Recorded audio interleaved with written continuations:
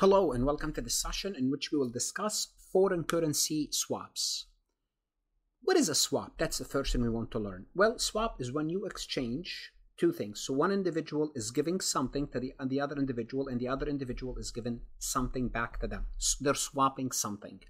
Currency swaps are financial tools used by companies that engage in cross-border capital investment. What does that mean? It means when you are a US company and you want to invest in Europe, or you want to invest in Asia, you want to invest in another country, and you need the currency of that country, you might involve yourself in a foreign currency swap.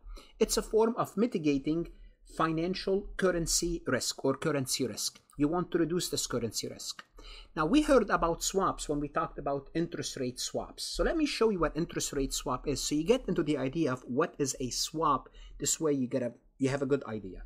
So let's assume we have company A and company B. Company A borrowed $1 million. Company B borrowed $1 million as well. Company A, they have an excellent credit, therefore they get a fixed rate at 5%. Fixed rate, which is they pay per year $50,000, if my math is right. Company B, they don't have the best rate, but they were able to get a variable rate at 4%.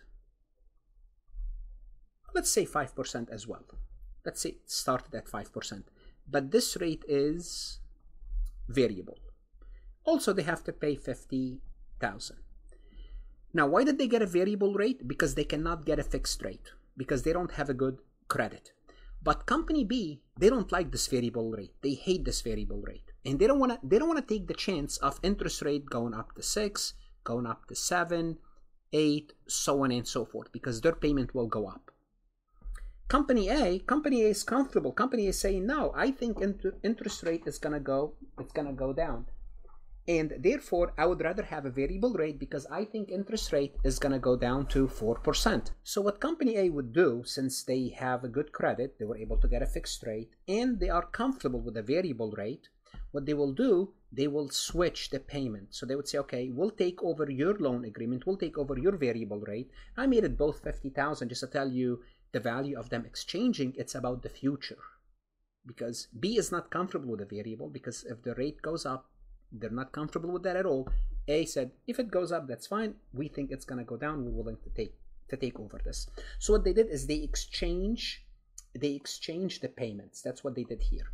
Now, in a currency swap, it's more complex because you're dealing with, it's not going to be complex for us, but you're dealing with exchanging of cash flows in different currencies. And here what you are doing, you're not only exchanging the interest rate, you're also exchanging the principal amount. So you're getting the amount in a foreign currency, giving it to the other party getting in the amount in their foreign currency relative to the other party, and they're exchanging that, and they're going to exchange that later at the end of the loan. The best way to illustrate this is to take a look at an example. Before we proceed any further, I have a public announcement about my company, farhatlectures.com. Farhat Accounting Lectures is a supplemental educational tool that's going to help you with your CPA exam preparation as well as your accounting courses. My CPA material is aligned with your CPA review course such as Becker, Roger, Wiley, Gleam, Miles. My accounting courses are aligned with your accounting courses, broken down by chapter and topics. My resources consist of lectures, multiple choice questions, true-false questions, as well as exercises. Go ahead, start your free trial today. So the primary reason is when companies, they need to undertake a project by their subsidiaries in a foreign country. So let's take a look at this. Let's assume we have a US company. They want to finance a project in Germany. It's a US company. The company has few options. So if you need the money to invest in Germany, what can you do? Well, you can go to the US bank, borrow US dollar, convert to euros. But what's the problem here? You have a foreign currency risk. You're exposed to foreign currency risk. Or you can go to Germany and borrow money in Germany. Same concept. You have foreign currency risk. The German company may not know who you are because you're not a German company. They may not be familiar with your financial statements, your credit risk, so on and so forth. They may even charge you a higher rate. Or you can set up a currency swap. And this is what we're going to be discussing. The currency swap would remove this foreign currency risk. We'll see how. So because borrowing in Germany, if that's what you want to do, it may not be favorable. because you are relatively not known for the German bank. You're not known in Germany, and therefore, even if you qualify for a loan, you may be imposed on a high rate. They may impose on you a higher payment. Therefore, what you would do is you will find a counterparty, another party in Germany, another company that want to invest in the US. And what you do, you will do a currency swap. Here's how it works. So suppose a German corporation, which we'll call Eurotech, looking to finance the construction of a new research and development center in the US for $50 million. To finance this investments, obviously they need US dollar. They're in Europe. On the other hand, we have a US company, USA Motors, looking to invest 40 million euros in a manufacturing facility in Germany. Excellent. So the current exchange rate right now is 1.25 to euro. What does that mean? It means the 40 million euros equal to the $50 million. What happened is this. They will find a bank that agrees to do what? To do this currency swap. Here's what's going to happen. If the US company wants to borrow money in US dollar, they are charged 7%. If the German company wants to borrow US dollar on their own, they're charged 9%, because the German company, they're not known in the US. So if they want to borrow money in the US, they're going to charge them more than the US company. On the other hand, if the US company wants to borrow euros, they're going to be the bank in Europe will charge them 8%. If the German company wants to borrow in euros in Germany, they will charge 6%. So what does that mean? The best thing to do is for the US company to borrow in the US at 7%, the German company to borrow the euros at 6%, and guess what? Exchange the loan.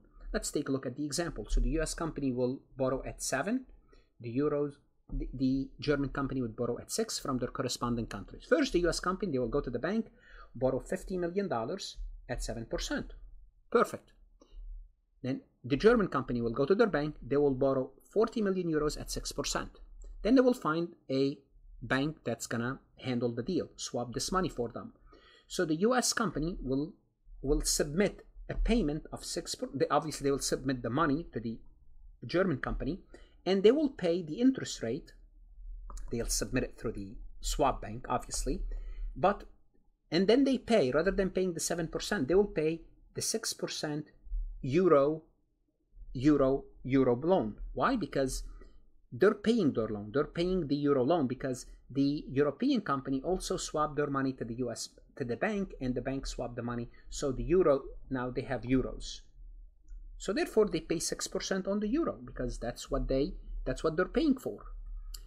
Now, the German company will get the US dollar and will pay 7% on the dollar, which is 3.5 million, and the US company is paying 2.4 million euros. Okay, then the swap bank will pass the payment to the US company, US Motors, and US Motors will pay the bank. So what happened is this. Overall, here's what happened. Notice the bank, the US bank, the US company is paying 7% to the bank, but they're paying 7%, they're getting 7% from the German company, so the net that they're paying is 6% in euro. Same concept for the German company. The German company is paying 6% to the European bank, but they're getting 6% from the US company, so the net they're paying is 7%. So what ended up happening, and obviously they exchange the principal as well. So what obviously ended up happening, the German company is net paying 7% USD, because if they wanted to get the loan on their own, it will cost them 9. The US company is paying 6% in euro, and otherwise they will pay 8%. And everyone is happy and they saved money and they did not expose themselves to foreign currency risk. What should you do now? Go to Farhat Lectures, look at additional MCQs. That's going to help you understand this foreign currency concept of foreign currency risk. It's very important that you know this topic inside out, being ready for the exam day. Good luck, study hard, and of course, stay safe.